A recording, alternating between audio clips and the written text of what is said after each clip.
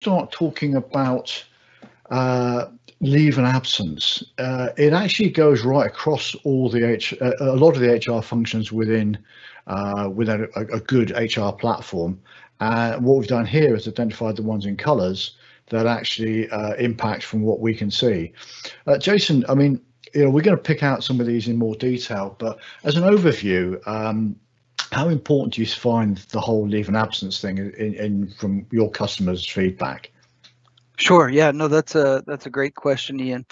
In terms of employee satisfaction, even productivity increases and things of that nature within an organization, leave is one of those key things, right? It's one thing to be efficient, productive, and all of those things, but we always have to remember that human resources and the functions that are covered in these solutions are about the people, the actual human beings, right?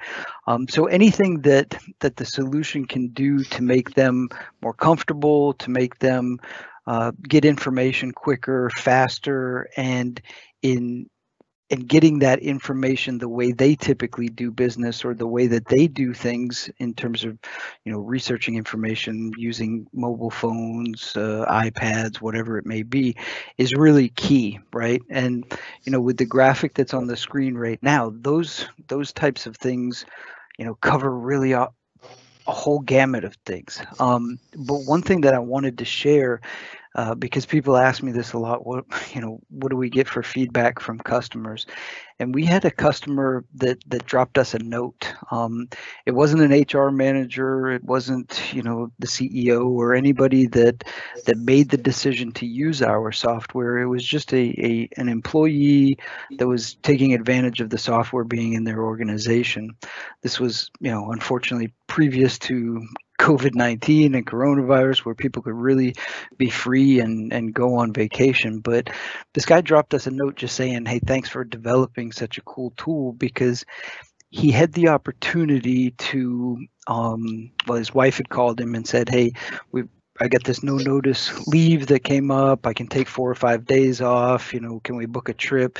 Those trips at the travel agencies where, hey, you get all of this for this price, but you got to book tomorrow. And previously their leave process or leave approval process was really time consuming, paper based, and it would take, maybe up to 2 weeks to find out if a person got a leave approved. And him and his wife went into the travel agency, and it happened to be a work day. He was off or whatever it meant. And he sent his boss a quick chat, I guess at that time it was in Skype, and said, hey, I'm going to request leave. Can you please approve this as soon as possible? And right there from the travel agency on his phone, he applied for leave, got it to his supervisor, got the approval, and he said it took him less than a minute.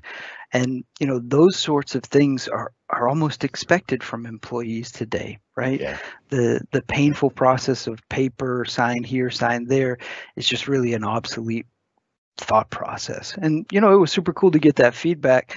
We get feedback from HR managers, but from a normal employee, we don't always get that, and it really kind of struck home.